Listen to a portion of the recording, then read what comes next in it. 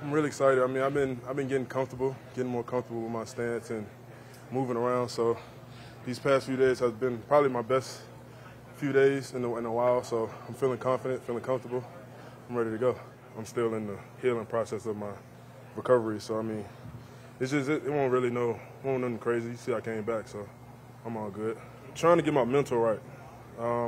Because you got a lot of people that say stuff about you, say little things about you. So just trying to not let the words get to me, and that's probably been the hardest part, trying to get my mental right. The hardest part is just trying to get back to my landmarks and understand my footwork and getting my second step in the ground and getting back to my spot in pass pro. That's probably been the hardest part. I'm lighter, I'm faster, and I feel like I'm stronger. I mean, those are the most important points in my game that I feel like I've improved on. I put the work in every day. I show up to work every day. Just try to be the best I can be. I mean, it ain't really my decision to decide if I'm gonna start or not. So I just got to put my best foot forward and show the coach that I'm the best.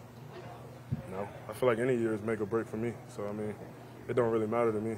I'm not looking forward to that. I'm just looking forward to go play football.